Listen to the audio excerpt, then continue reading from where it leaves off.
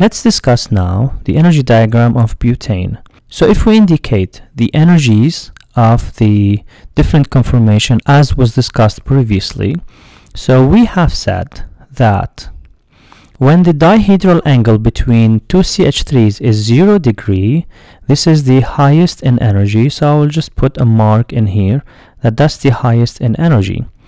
Then we said for the two other eclipsed conformation, which is the angle is 120 degrees between two CH3, they have the same energy, and therefore I will put 2 marks in here. So I'll try that I will have the two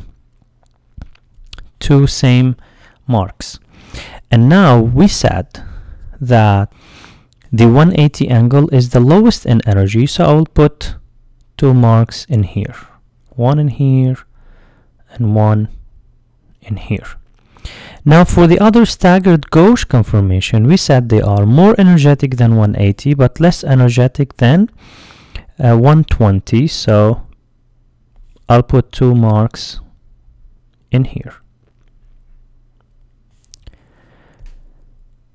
Now connecting these marks together, I will get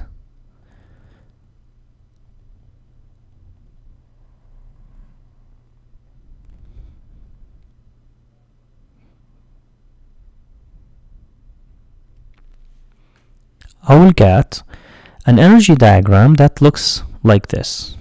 On this energy diagram, I have three eclipsed conformations,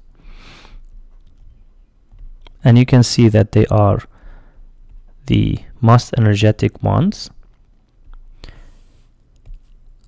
And I have 3 staggered conformations, and they are lower in energy.